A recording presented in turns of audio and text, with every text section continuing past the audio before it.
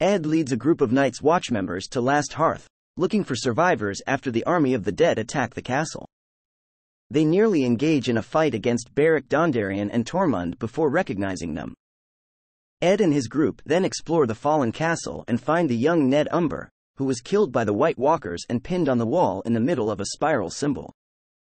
As they discuss the need to reach Winterfell, Ned is raised up as a White before being destroyed by Beric's flaming sword.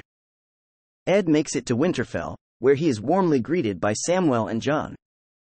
He tells them that he found Tormund and Beric at Last Hearth, informing Jon that the army of the dead will be upon them in a matter of hours.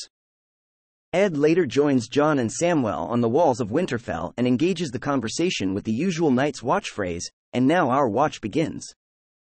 After joking about how the fact that Samwell slain a White Walker and found a woman for himself seems like a sign of the end of the world, Ed recalls their fallen comrades of the Night's Watch and reminds that whoever survives last will have to burn the others' bodies.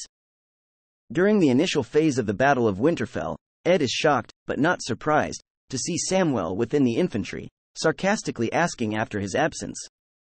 After the initial charge of Dothraki are killed by the army of the dead, Ed participates in the battle. After saving Sam from a White, he is stabbed in the back by another, dying before Sam's eyes.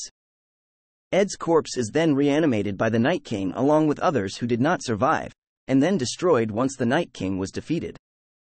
Ed's body is later reclaimed and placed into one of the many funeral pyres for those who fell fighting the Whites.